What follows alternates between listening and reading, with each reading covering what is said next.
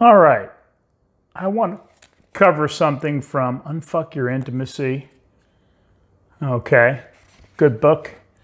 And it talks about 5 myths about intimacy. And I want to cover them for each of the next 5 Fridays. Myth 1. Only certain types of sex are real sex.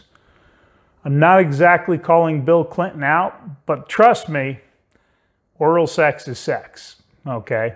Ask your wives if you getting a blowjob from somebody else would be a problem. Okay? So what actually is sex? It's a consensual act between one or more people, okay, involving the stimulation of the vagina, vulva, clitoris, penis, testicles, or anus. I would say the whole body as well. Don't forget the breasts, the back of the neck, everything else. So there's a lot that can go under that. And it is for the purpose of pleasure and or emotional and social connectedness. Oral sex, still sex. Solo sex, masturbation, still sex. There's not categories that say, oh, this isn't sex, okay? So if you are having a dry spell with your intimate partner, you can masturbate.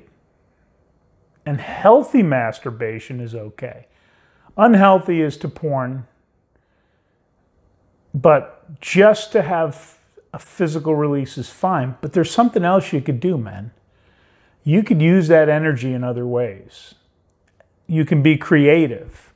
You could focus on a project. You can take that energy and put it into other things instead of sex.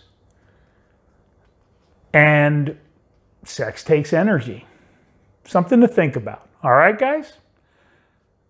That's the bonus coffee and conversation this week as we talk about how to unfuck your intimacy. Catch you later.